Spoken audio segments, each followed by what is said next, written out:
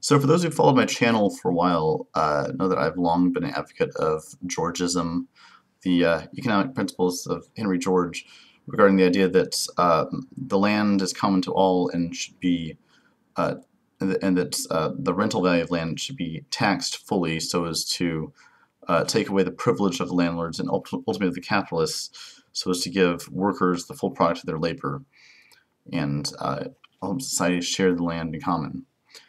I still happen to believe that the economic analysis of Georgism is flawless, as flawless as any economic system could be. The problem is that it lacks any analysis of power. Because you see, I think that if you could implement a system of full land value taxation, where all rents are rendered to the commons and no one can privately profit off of rent, this would so fundamentally destroy the privilege of the power elite that it would radically transform society. But the problem is, it's a reformist position, which means you're basically asking the power elite to voluntarily give up their privilege. So anytime you do that, it's just going to be a fundamentally losing proposition.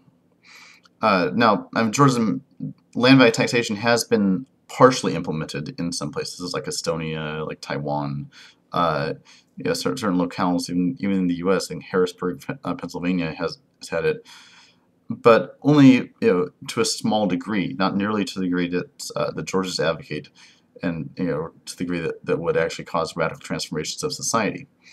And we can see why. Having a little bit of land value tax can help stabilize an economy, and that can be good for business. But they will never allow it to be implemented to a degree that would actually undermine the privilege of the power elite. Reformism only works to the degree that it doesn't threaten privilege. And so that's why I've shifted gears instead towards a revolutionary approach. And that's the role I think that Occupy plays. One thing that is central to the Occupy movement is direct action, which should not be confused with protest. You protest something when you're demanding something from the existing system. You're making demands. You're asking for the people in power to change something. Direct action does not recognize the authority of the people you're going against. You simply take what's rightfully yours. You take action without regard for their permission. And that's like what the port shutdown was. That's when we shut down banks on November 17th. That was direct action. So that's a huge part of Occupy. Another thing which I think Occupy contains the seeds of, but which really needs to be developed more, is a dual power strategy. Now, what dual power is basically, so you have a system with existing infrastructure, existing institutions that serve the elite but aren't really working for ordinary people.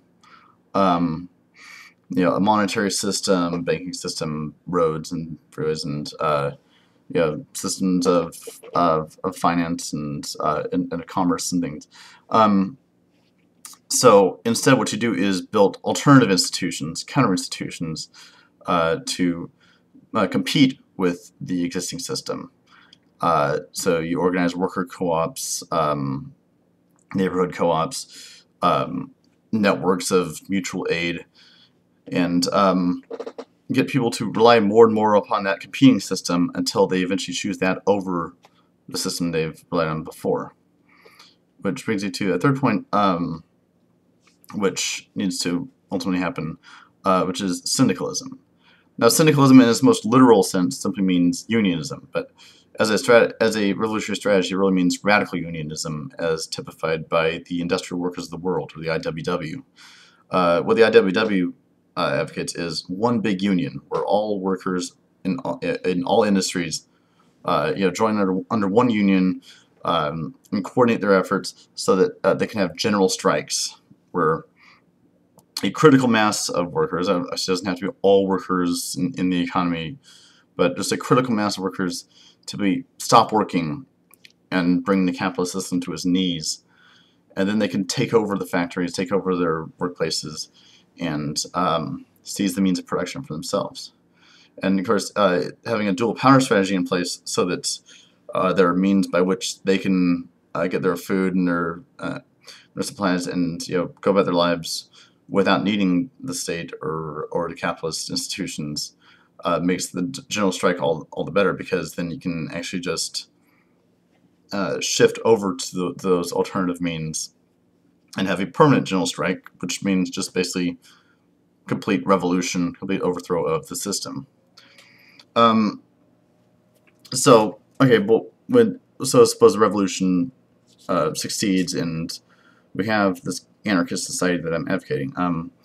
Would there be kind of revolutionary Georgism or anarcho-Georgism? Well, it is possible. In my first video on anarchism, I mentioned the idea of land co-ops. I think that's still an idea that might be worth pursuing, but I'm not so certain that'd be necessary anymore. See, in an anarchist society, it'd be a system based on cooperative federations of businesses, and I mean, you could still have a market. I've talked about the idea of mutual credit in order to develop for price system, but it's also a system of mutual aid. So it would fundamentally shift from a competitive society to a cooperative society. The kind of rent-seeking behavior that Georgism is seeking to combat is really fundamentally a feature of the sort of Hobbesian world that is brought about by capitalism, where it's sort of every person for themselves. You got to get ahead, and someone else is competing against you to get ahead, and it's sort of kill or be killed kind of attitude. Whereas in a cooperative society, as typified by an anarchist society, it would be fundamentally based on mutual aid, where your security is tied to your mutual reliance on other people.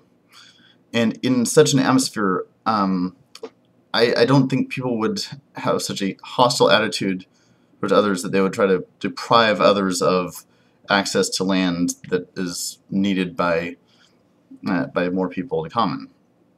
So I think land would naturally be put towards its highest and best use by people who have an interest in putting it to its highest and best use. And there would be so fundamentally, the forces that Georgism is seen to combat wouldn't be present in any